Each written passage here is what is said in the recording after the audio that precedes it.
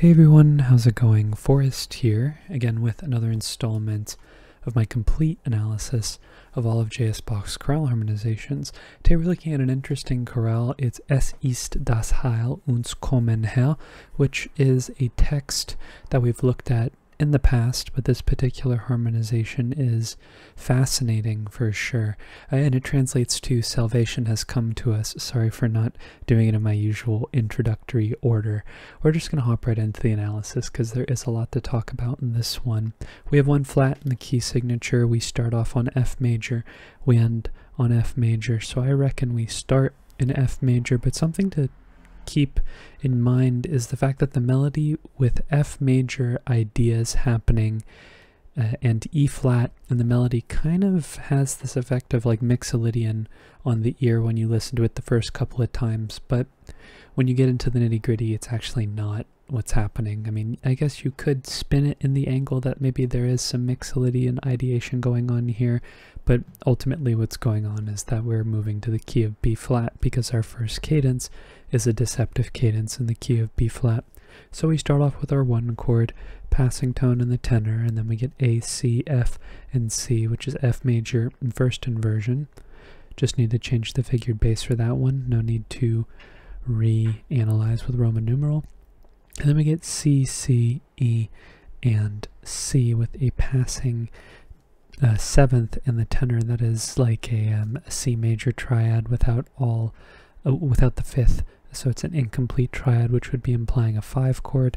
And then we go to F major again, F, A, F, and C. Both E flat happening on the fourth beat here. I think that a modulation is happening in and around this zone. So I'm going to call this one chord also a 5 chord in the key of B flat, because F is also the dominant of B flat, so it's a common chord modulation. We have a passing tone in the melody as well before we get C, G, G, and E flat. We might be tempted to call this a 2 chord, but I think this is actually another case where the 2 sort of happens at the same time as a 7 chord, A, C, G, and E flat, which is A minor 7 flat 5 over C. And I definitely think that 5 goes to 2 more commonly than 5 goes to 7, but to be consistent with the fact that I've been calling these 2/7 chords that are only made different by one voice changing over the course of eighth notes, I typically ally with them being called 7/6 chords, or I guess in this case 7/6/5, half diminished. And that goes to D, D, D, B flat, F, and D, which is our tonic triad. And that's the reason why I think that this is a 7 chord rather than a 2 chord, is because we have a tonic on the other side. Sometimes the 2 is preceded by its dominant, but in this case we are diatonic here with our chords. So we have an interesting progression here of dominant functioning chord to dominant functioning chord to tonic, but I kind of look at this chord as a means of getting to the key of B flat. And then once we're in the key of B flat, this is sort of the start of a new arc of the progression. So I don't really look at this 5 going to 7 as one continuous idea. Once the E flat is introduced, the harmony tells a different story, even though the melody kind of has this idea of mixolydian based on the way the E flat's introduced, just the way it sounds to me. But we have a passing tone in the bass here. Then we have F, A, F, and C with a passing seventh in the alto, that is F major, which is our 5 chord, and then we get our deceptive cadence, G minor, G, B flat, D, and B flat, which is our submediant. That is probably the most interesting part of the chorale as far as the harmony is concerned. I think the fact that Bach modulates as often as he does in this chorale is also another interesting point, because the next phrase ends in a perfect authentic cadence in the key of C, but instead of going directly from B flat to C, which would be interesting because they don't have too many chords in common, you could do it over like D minor, for example.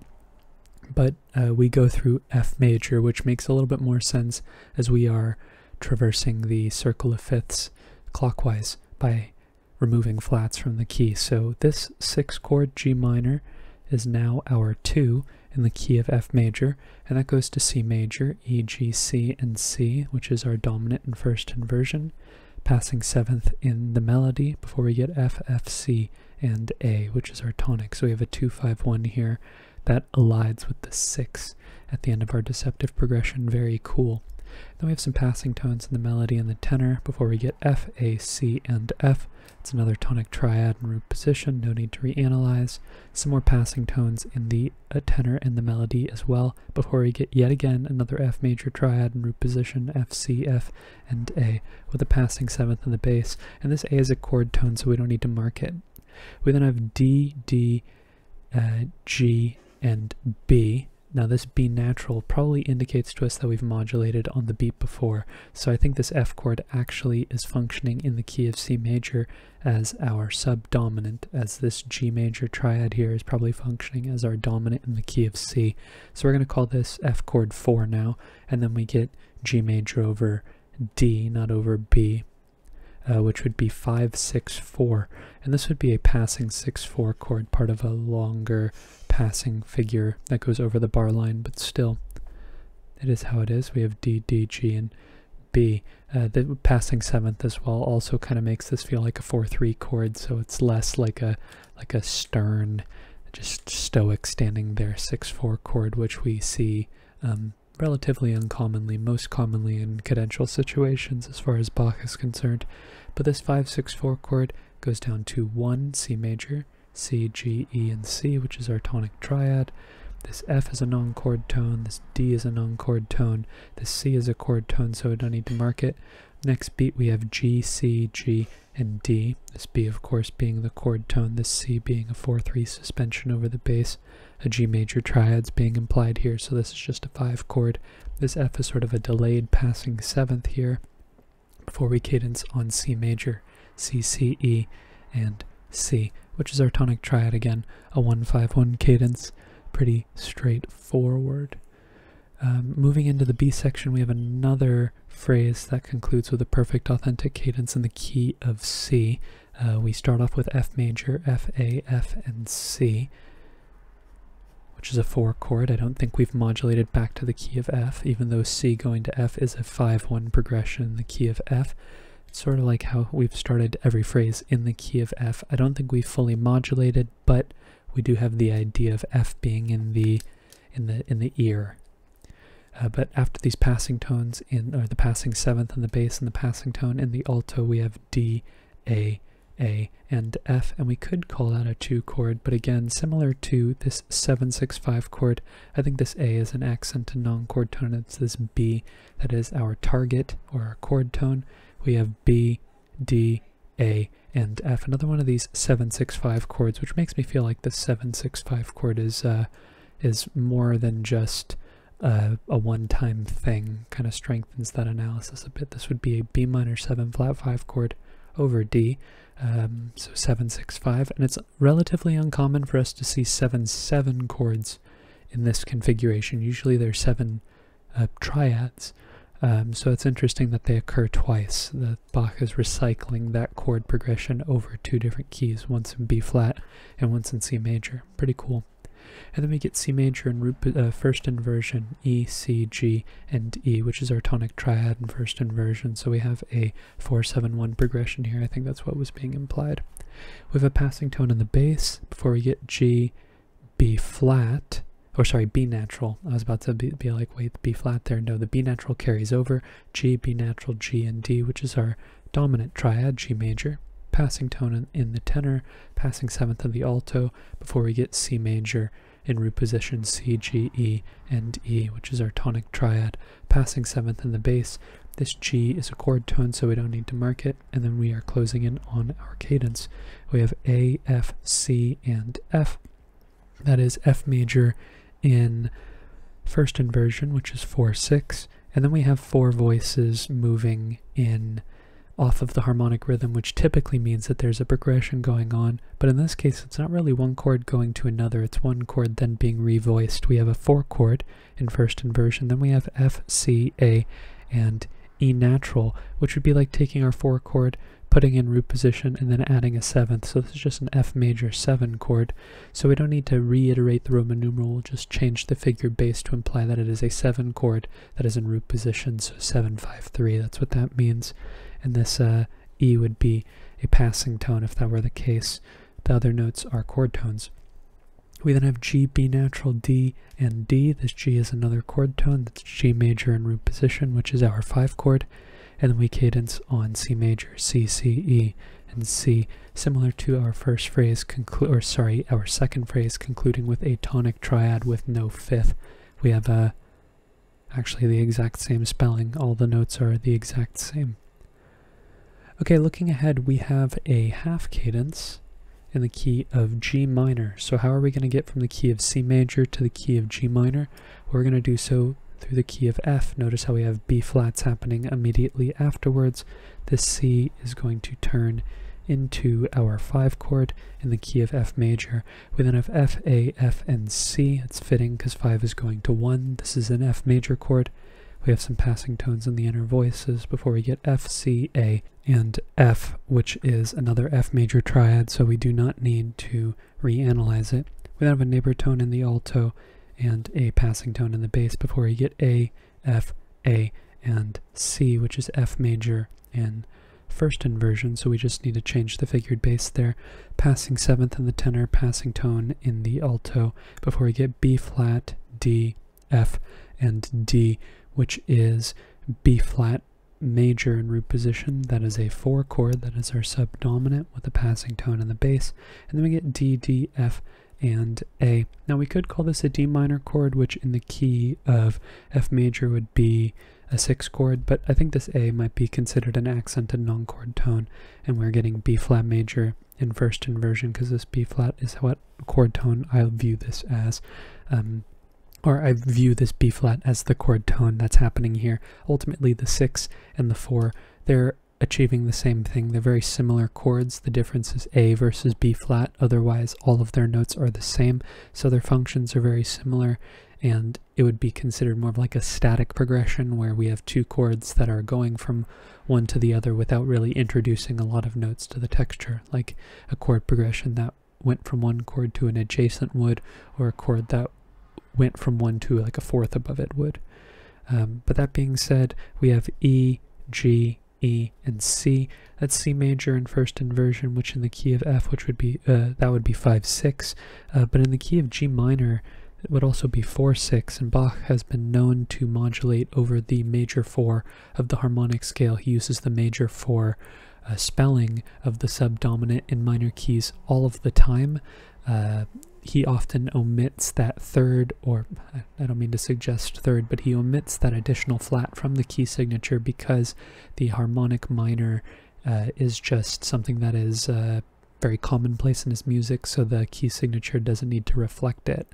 But that being said, I think this is where we modulate. We could make the argument that this 4 chord is where we modulate. This is our 3, which then goes to 4, but somewhere in this zone, somewhere over the course of these 3 beats, a modulation occurs via a common chord. And when we have a 4/6 chord connected to a tonic, which is happening on the next beat, we always have this leading tone that connects the 2 chords in the bass if it's ascending.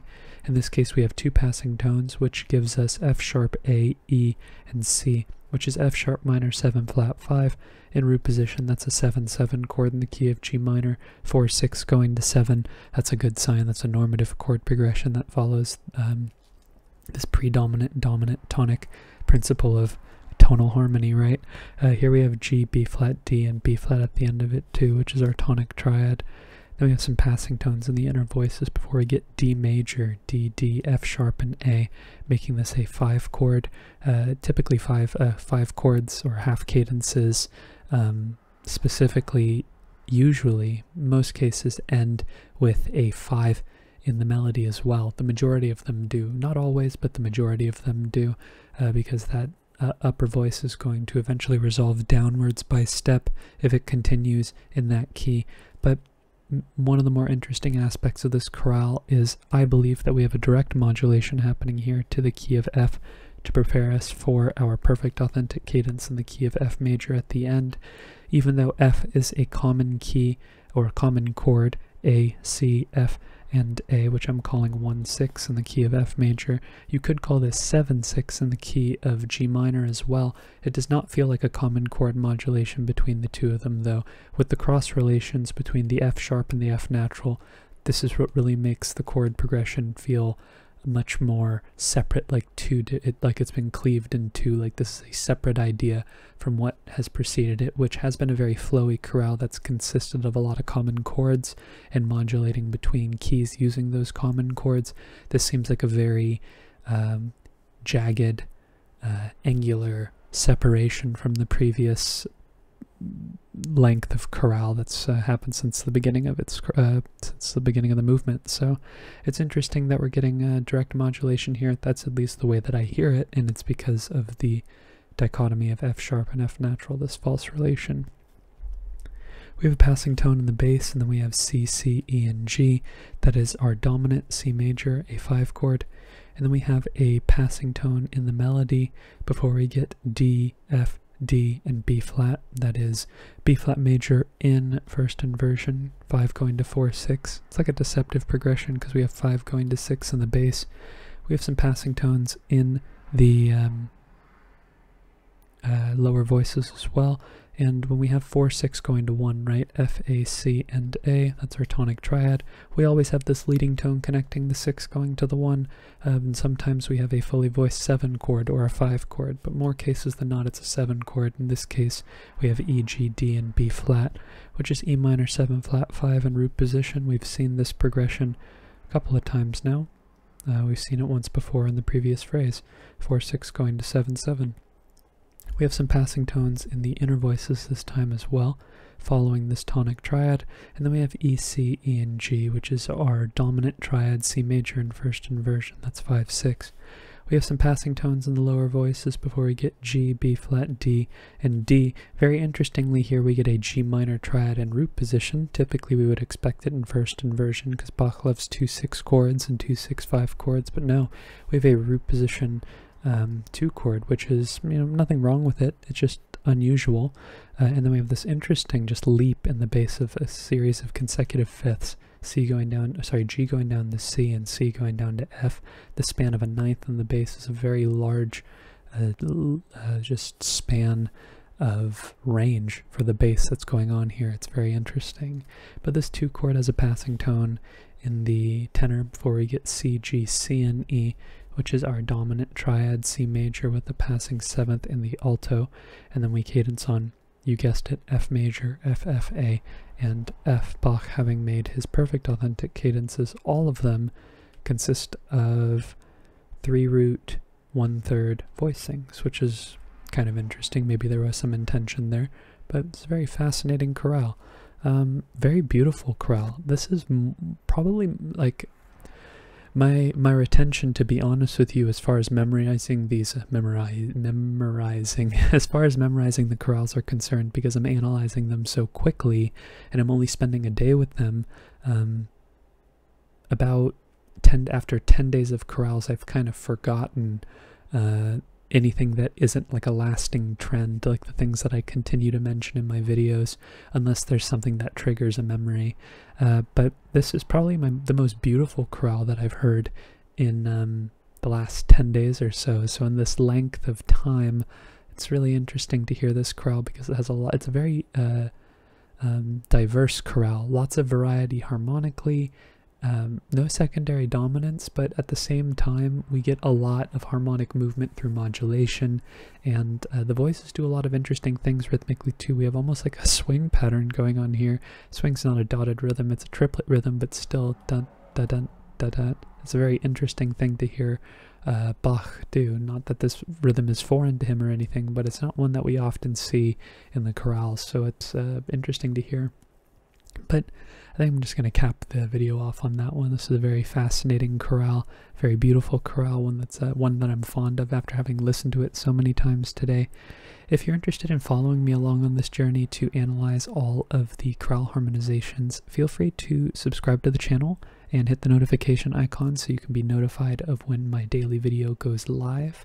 I have tons of videos scheduled for the future, so if you want your daily fix of Bach, or your daily dose of analysis, or both, you are in the right place, and I would be more than happy to have you along for the journey. But that being said, thank you so much for watching the video. Thank you so much for supporting the channel by doing so. I look forward to tomorrow's analysis, and I hope you take care.